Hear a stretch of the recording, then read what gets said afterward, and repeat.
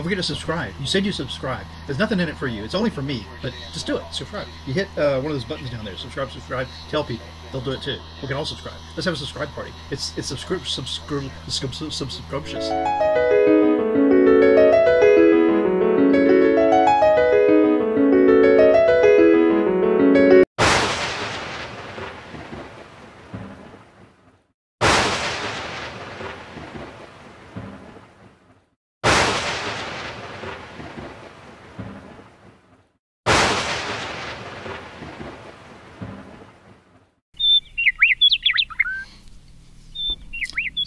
Hi, I'm Mark, and this is my journey through tarot.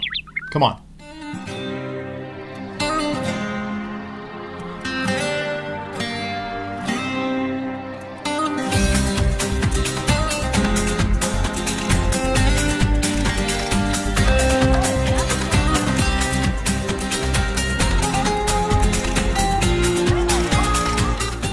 Cool, here we go. This is going to be a 4-card oracle, and then with a Dyadic cross for each of the 4 cards after that. So get your questions ready, take a deep breath, calm yourself, go get a cup of water or a soda or a cup of tea, something to calm yourself, and let's get ready.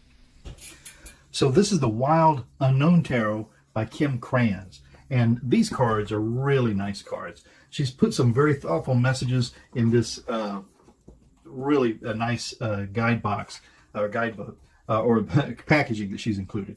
The guidebook is a really cool quality. The cards are completely, fully depicted here, not in color, but you know, there's not much color in the cards anyway. And there's some very thoughtful ideas as to the divination of the cards.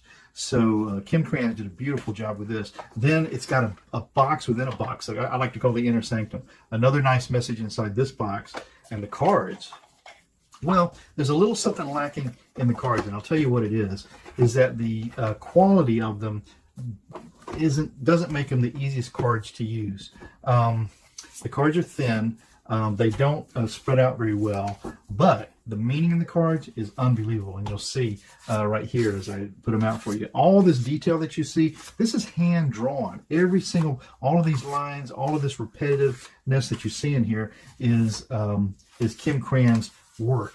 And so it really makes you feel like a lot of thought, a lot of intention went into each and every drawing that you have here. And so, and like I always say, I spread these cards out in the beginning here so that you can kind of get a look at a full deck of cards if you don't collect cards or if you don't see lots of variety of cards all the time. And I'm kind of a crazy person that buys a lot of cards, sadly. But they make for a very nice experience when you're doing divination with these cards. Kim Krans, the Wild Unknown Tarot. Okay, so this will be the 4-card oracle. So these are the Wild Unknown Tarot cards, but we're going to do the oracle part also with Wild Unknown, but these are animal spirit cards. Now, when I got these, so they're oracle cards, but when I got these, I didn't realize they were knockoffs, so they came without the really correct divinations for all the characters that you see in here. So just gonna go with my gut. What else have I got? But they're great cards, they're beautiful, and they're pretty self-explanatory. And they still, what's amazing about these is, have I said it before? Yeah, I did. Is that all of this detail that you see in here is free hand drawn. You know, and like the back of these cards, look at the detail in that. So much intention goes into this when the artist makes them. You know, they're concentrating so much on every detail. And then when she's creating them with the intent that they're oracle cards or tarot cards, as is the case with these over here, then you know that you've got some beautiful intention in these cards, and hopefully, you know, we can somehow wrest that into a universal reading, and where we get in touch with everyone's feelings.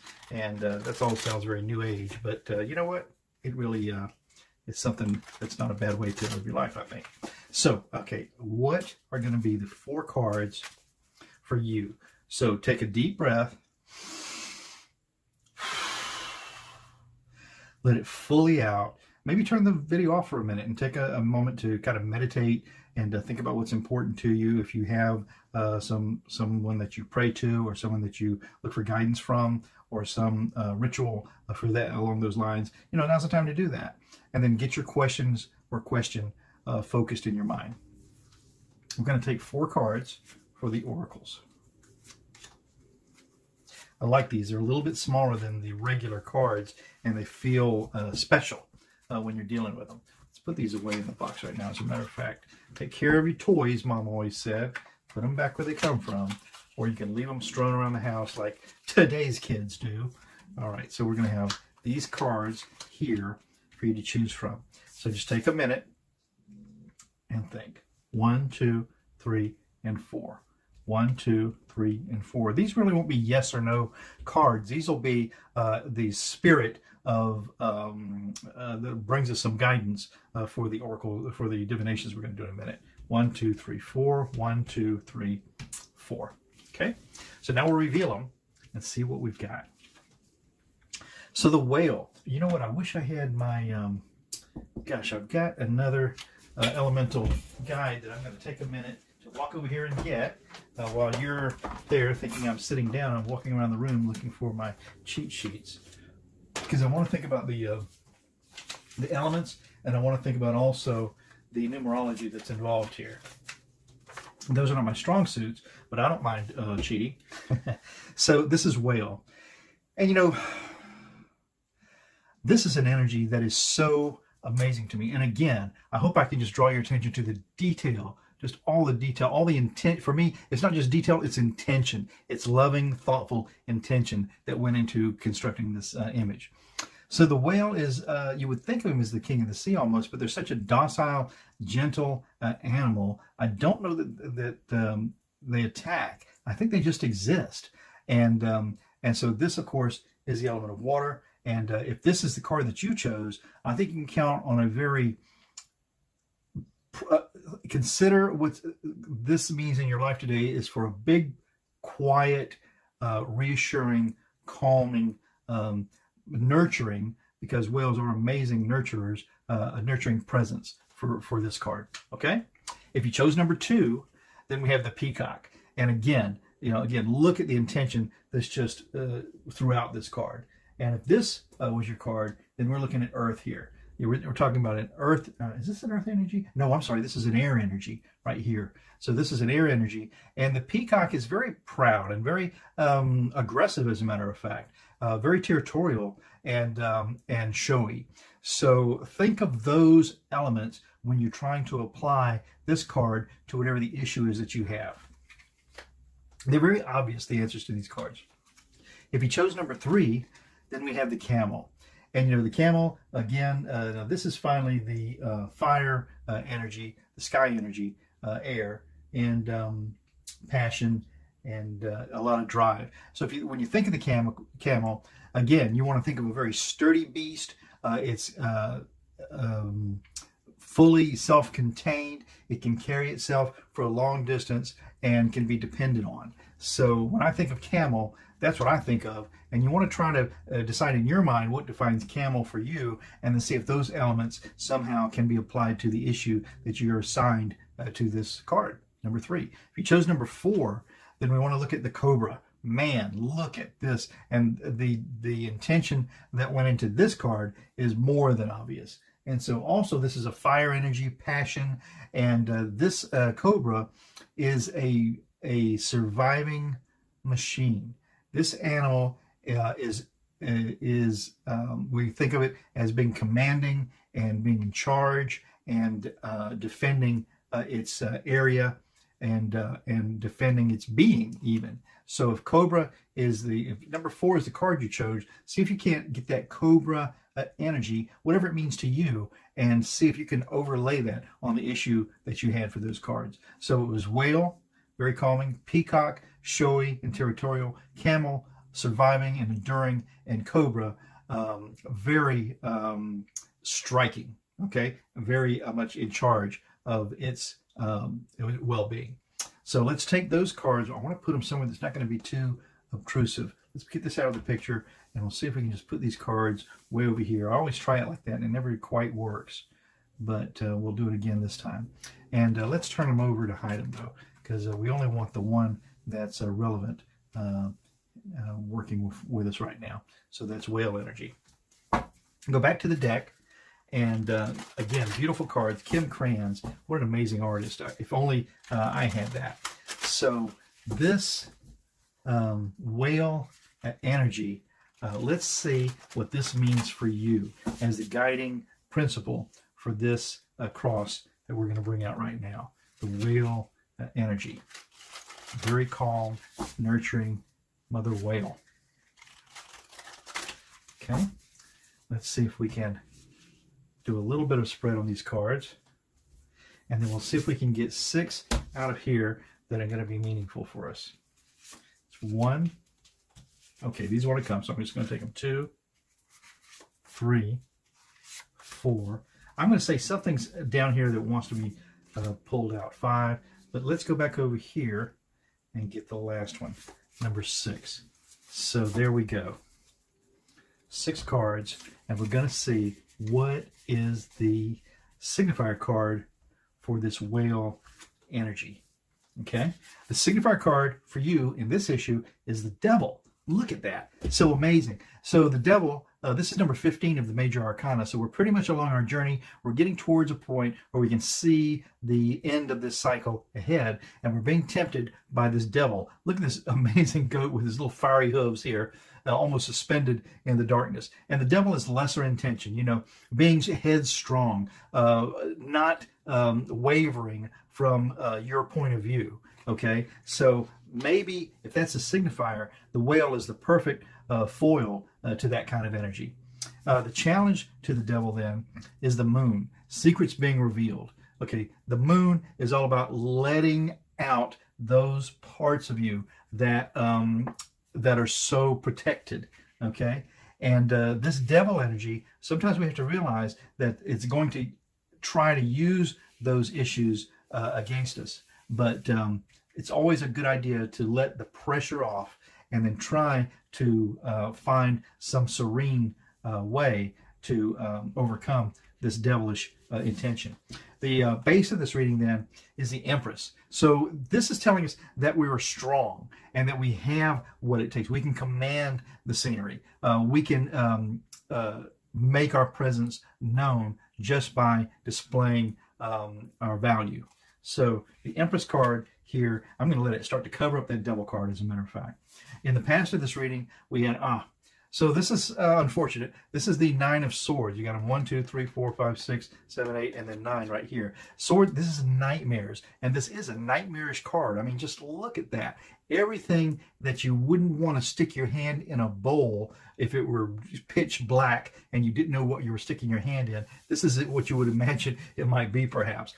So again, when we have these difficult energies, let's try to let the serene calm of the whale take us through that. In the sky of this reading is the Ace of Swords. So this is wonderful because now it says this is a plan. This is a great big bursting plan of action, and that's what we need to have. We need to have a plan to overcome this this poor energy that we have here. So that's what we've got there. Now, the likely outcome of the first part of this issue is then look at that. The Two of Cups, which is partnerships, loving partnerships perhaps, certainly pleasant partnerships. And so that's what is the likely outcome of this difficult situation. Oh, I want to do a full cross, but I'm not going to do it. I'm not going to do it. So just know that with the right partnership, this can pass, whatever the issue is. I hope that was okay. I mean, just doing my best, guys. So that's whale energy. So now we're going to take number 2 and turn that over, and we've got Peacock. So Peacock is a very showy, very much in your face, very territorial sort of an energy, and that's what's going to kind of overlook, I don't know how many cards I've put in there so far, overlook this divination that we're about to come up with, the Peacock. The Peacock is our driving force for these situations that are about to be revealed to us. Let's try to do a nice spread. Okay, that's a little more interesting perhaps. We're going to take 6 cards out of there. This is going to be 1, okay, 2, let's do this one, 3. Over here we have 4, 5, and then 6. Okay, so sit there. Peacock is our guiding light, And I don't know if you've ever heard a peacock. They're very loud, and they're very kind of obnoxious even. And like I said, territorial and proud when they display those feathers out. The signifier card for this event is the Five of Pentacles. And the Five of Pentacles is kind of being left out in the cold. You know, this poor rose, if it had been left out in the cold, then it's starting to wilt, it's starting to die, and all of its life's juices have drained out or have frozen up. So this Five of Pentacles right here is a signifier feeling, you know, left out in the cold. I can't imagine a peacock feeling left out in the cold. And if it did, I think it would just immediately, you know, throw out its feathers and take control of the situation. So the signifier card is feeling left out in the cold. The challenge to that is a Wheel of Fortune. So that's fantastic. The Wheel of Fortune for me is always turning in a positive direction. Okay, true, it can land on some unfortunate situation, but if you're feeling out in the cold, you need to have faith that the wheel is turning and the cycle is continuing, and this too will pass. And why not help it along with a little flourish? The base of this reading then is the Son of Pentacles. So the Son of Pentacles would be equal to, let's see, the Knight of Pentacles. It would be the princess in this deck, then or the daughter, the son, the mother, and I guess the father. So this would be the Knight. This deer, although it's very beautiful looking, and at first glance you think, isn't that a docile, lovely animal? But it's got protection. It's got some sturdy to it. It's going to defend itself, and it's going to defend its worth. Because for no reason will this deer just stop and say, okay, eat me. No, this deer, this Son of Pentacles, is going to fight for its worth. And that's what we have to do. We have to realize our worth, just like the peacock does, and fight for it. The past of this reading is the Ace of Wands. Again, love it when the cards repeat because it just shows me that they're playing the game. Okay, Ace of Wands, a great big offer of action. And we kind of came into this with that. And that's certainly, if you've ever seen a peacock in not only in the wild, but I've never seen one in the wild actually, but in a normal habitat, they are very much in charge of their area. The sky of this reading is a Daughter of Swords. So the Daughter of Swords is like the Page of Swords. So she's bringing a message to the court for consideration, and it has to do with truth and justice. And she's very wise, and she's bringing this in, and we're going to have to consider it.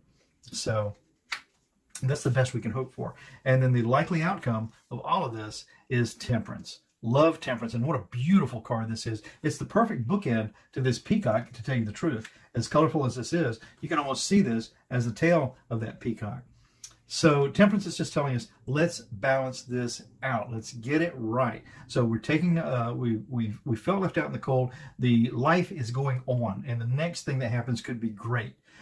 We know that we are going to fight for our value. We're getting a great big offer of a plan. The Daughter of Swords is saying, let's involve some truth and justice in there. And Temperance is going to help us weigh this thing all out with the guidance of the peacock energy. Peacock energy, I should say. So that's two of them. The third card here is the Camel. I love the camel. I wouldn't mind it being associated with a camel. I mean, they're not particularly bright, I understand, but they are, if I had to choose an animal to take with me, I wouldn't put my nose up at the camel. I think it'd be very useful if I was in a situation when I needed a strong beast or a dependable animal on my side. So the camel energy is very sure-footed and determined also. Very stubborn, as a matter of fact. So these cards don't spread well, but that's fine. They have amazing messages. So we're going to take 6. This is 1, 2, 3, 4, 5, and 6. 6 of those cards right out of there, and see what is the signifier going to be for this part, this divination, with the camel energy guiding us. The 3 kings may have traveled on camels, some say. Anyway, so the signifier for this is the Lover. So this is unions, finding the partnership that's going to really brighten up this whole issue. The 2 and the major arcana lovers. Now it's the number 6 in the major arcana, so we're a good part on our journey. But the Lovers is a definite, dedicated partnership that you can count on. The challenge to it is strength. And of course it is. You know, anytime you've got two personalities, you're going to have some sort of a conflict. But look, let's make sure that we come at it with something beautiful. Look at this rose, and looking for some balance. And we know that we can make this journey. The base of this reading then is the Eight of Wands. The Eight of Wands, I mean, look at this. Wands are fire, action, power, motion, planning, and things happening. And this has got a spark. A light is coming to these wands. So the base of this is the Eight of Wands, which is typically, you know, issues, something you have to deal with. But thank goodness we have things that we have to deal with. The past of this reading then is the Eight of Cups. And so the Eight of Cups speaks to loss or having to leave something behind that was of value to you. And in this case, everything that we're having to leave behind looks like it's completely destroyed, like it's unusable. Of course, because of the darkness falling over the picture, could it be that some of these cups aren't necessarily empty? Doesn't matter. We've got to keep going on this journey and not dwell on the loss that we may have. And we have the strength to do it. Okay, the sky of this reading then is the World card. Love that because this is the end of the cycle. We've completed the journey. We've had success, and that's what we want to aim for. We want to end for getting this thing done in the best way possible so that we can start something new next. So, and this camel can be very stubborn about getting his way. The likely outcome of the whole thing is the Hierophant, which are rules, government, structure, the way it should be done. This crow is so smart. He's going to take this key and he's going to figure out how to use it. And you can do the same with the perseverance and the sure-footedness that this camel is giving us to ride over the whole issue. Okay? Now, the fourth card, if that's what you chose, is that Cobra. Man, you know, that seems like a sticky situation to be in. You know, you think of the Cobra and you think, what of these animals is the one I would least want to be around? Probably the Cobra. If I had to choose one of them to defend me and it was loyal to me, what would I want? I probably would want the Cobra. That's what I would say. So this Cobra can be very useful when it's tempered or when we understand how that Cobra energy works. So we'll try this spread out again. It's just not working very well today, but listen, as long as we get the cards. We're going to take 6, so this is 1, this is 2, 3, 4, 5. Go back over here for number 6. We're done with these cards now. They've served us well, and we're going to see what is the signifier for this reading with the guiding spirit of the Cobra to take us through it. It's the Two of Wands. So the Two of Wands is plans, getting it started. Let's make some plans. Let's not look too far in the future, but let's get some action behind us and see if we can't get this thing going.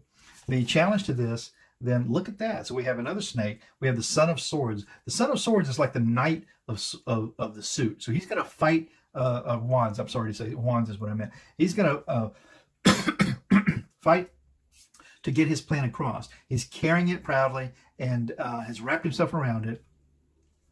And what a perfect compliment to this Cobra. I mean, I couldn't have planned this better, actually. The base of this reading is the Seven of Pentacles. And the Seven of Pentacles is wondering, now, have I done enough? I have the worth. I know that I can do this, but I want to know, is there something more I should be doing? Should I line these up in some other way? How can I cultivate this situation to come out to my best interest? And in the past of this reading is the Four of Cups. The Four of Cups typically is being offered something you don't quite want. And I think if I had a rat on top of my cup, no, that's not something I would want. But guess what? This Cobra eats rats all day long. And we've got a snake on our side fighting to get this done. So I think this is a perfect indicator that we've got the strength that we need to follow through on these plans with plenty of worth. Look at that. Again, the cards repeating themselves. They're in the game with us. Number 6 of the major arcana. These are the lovers, and you want to shoot for that. You want to shoot for whomever or whatever you can pair with and depend on to fly through this energy. The likely outcome of all of this then is the Seven of Cups, and it's you can't say illusion or delusion, or you can say lots of choices, lots of things to choose from. So I think what we're saying here is that let's make a plan. It doesn't have to be a forever plan, but something to get us going. We got the strength to do it. We have the value. We can clear up the issue with these, this passion, these obsessions, perhaps, these emotions, because this cobra will get rid of that rat for us. And these we can pair up with the lovers and then come out to make a decision about what it is that we have to go forward with. Cobra is not going to let you down. So that was the reading today for this 4-card Oracle you pick with Dyadic Cross Divination. And I hope it was something, you know, it gave something to you. If it didn't, maybe you can look at it a little bit later, or at least, hopefully, you were entertained for a few minutes. Or come back to another day. Maybe it applies to someone else that you're thinking of.